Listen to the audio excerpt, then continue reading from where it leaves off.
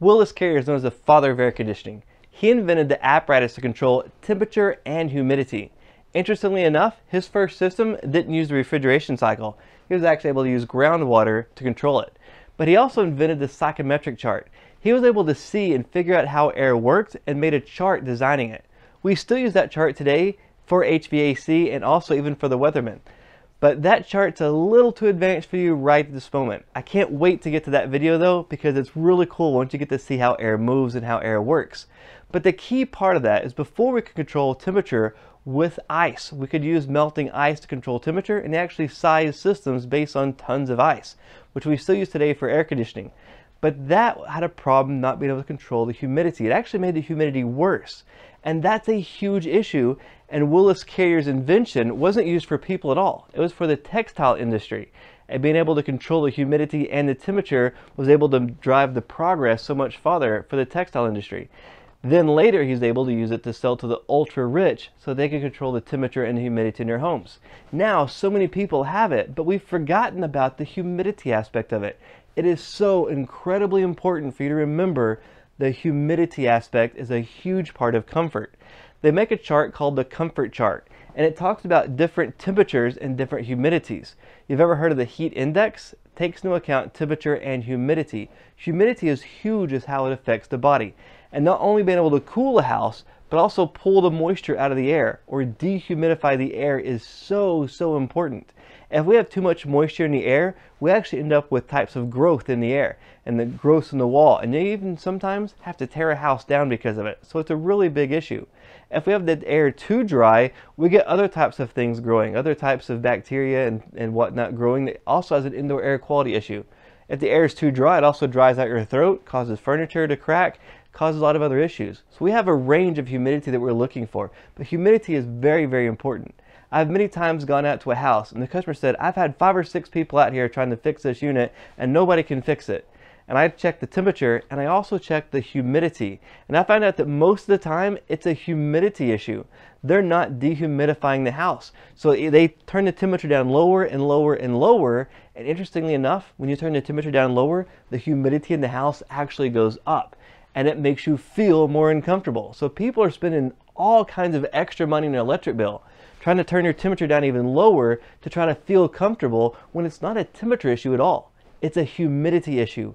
Humidity is massive, and for some reason it's overlooked by service technicians. I understand customers don't know HVAC, but when you get out into the field, you need to be thinking humidity, humidity, humidity. Humidity is a big issue. One of the biggest causes for humidity is an oversized air conditioner.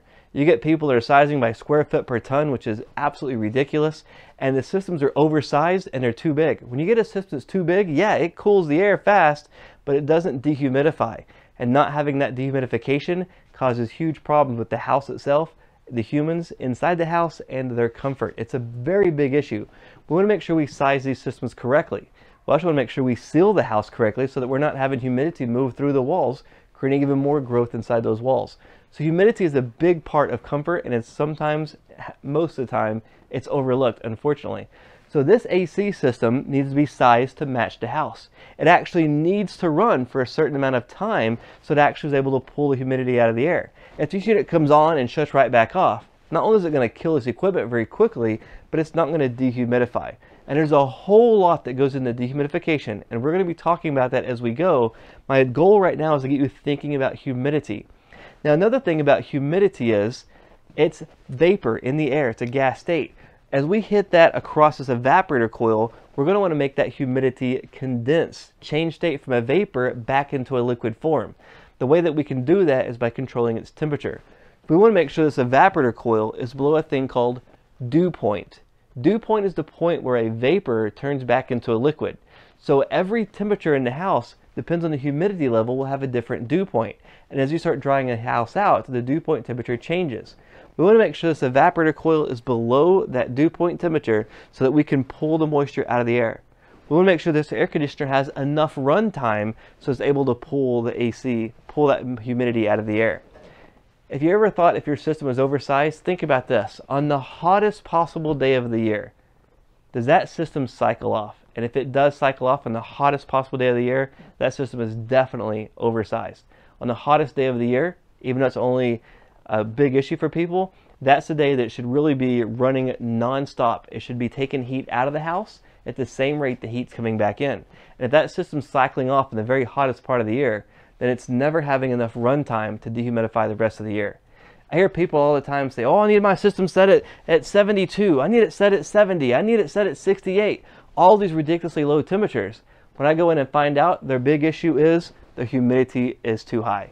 Now, one of the problems is some big box AC company goes out, sells them a new unit, sometimes even a bigger unit, and it causes even worse dehumidification. Now I got to tell this customer, hey, your system's oversized. We need to seal your house and put you in a smaller system. They can't afford it. But there is some other options. There's dehumidifiers. There's portable dehumidifiers you can put in the house, but you got to remember to empty that water every day or sometimes multiple times a day. Or you can get a professional dehumidifier installed that actually has a thermostat. It's a humidistat that controls also on temperature and humidity. That will actually pull moisture out of the air. Now, north, there's a lot more heat pump systems. And to have a heat pump sized big enough for the heat load in the winter will be oversized in the summertime. So up north, it's very common to install a heat pump AC system and also a dehumidifier to pull the humidity out in the summer. Works really well. Sometimes of year, you ever notice where the temperature is really great, but it just feels muggy and uncomfortable? Humidity issue. In that case, you can run a dehumidifier, pull the moisture out of the air, and have the air at perfect temperature. There's even places that have houses underground. Humidity is very high. They just use dehumidifiers. They keep the house cool by the ground around them. They pull the moisture out of the air, and they even use that moisture they pull out of the air to flush the toilets and things like that. So there's lots and lots of things you can do thinking about water. But this evaporator coil needs to have enough air running across it long enough to pull the moisture out. Now these little fins on these coils are key to that. That evaporator is going to be at a certain type of a slant. And what happens is that moisture condenses, changing state from a vapor to a liquid on this coil. And then it's going to run down these fins to a drain pan. That drain pan is going to collect the water, and then it's going to have a drain line draining it outside. In some cases, it goes into a pump that we pump it back up and over outside. But that water that's coming out is the water from the air. A lot of customers and a lot of new technicians sometimes don't realize that. I've taught many times in Phoenix and also Las Vegas, it's a very dry climate. So there's very little dehumidification happening. But they do have the rainy season where it actually does have some rain. Humidity goes crazy high, like 30%. In the labs, the AC will have water be running out of them. The students freak out. This thing is leaking water. What's happening? It's that dehumidification. In Florida, they'll put out several 5, 6, 7, 10 gallons of water a day. They're pulling that moisture out of the air. It's very important, though, that we keep the house sealed so we're not bringing that moisture right back in. So dehumidification is essential. Also, this evaporator coil is a key part of that. Notice how this coil has all these dings and dents on it. The problem is that water runs down, hits into these dings, and then it starts dripping off. So here we have the slant of this coil. The water hits that and it drops off outside of the drain pan and starts running down into the unit. It can rust out a heat exchanger in a gas furnace, can burn out a blower motor, can cause damage to a house. Also, these drain lines have to be maintained and serviced, and this drain pan's maintained and serviced well so that we don't end up with this clogging up. If it clogs up, it's going to overflow. If it's in the attic, it'll ruin an entire ceiling. On top of that, once the ceiling gets soaked, the ceiling falls down and ruins everything below it. So doing maintenance and making sure that this system's working correctly, dehumidifying correctly, and also that drain line and drain system's taken care of is key. And another big part of that is the filter. If you have a poor filter or the filter is not changed often, that allows a lot of dirt to come through. Now you have a wet coil in a dark space with dirt on there. That ends up a prime location for growth. And that growth will clog up these drain pans and clog up the drain lines. We're going to talk about solutions for that a little bit later on when we get into maintenance, but be thinking about humidity is a big issue. It's also an issue with the unit.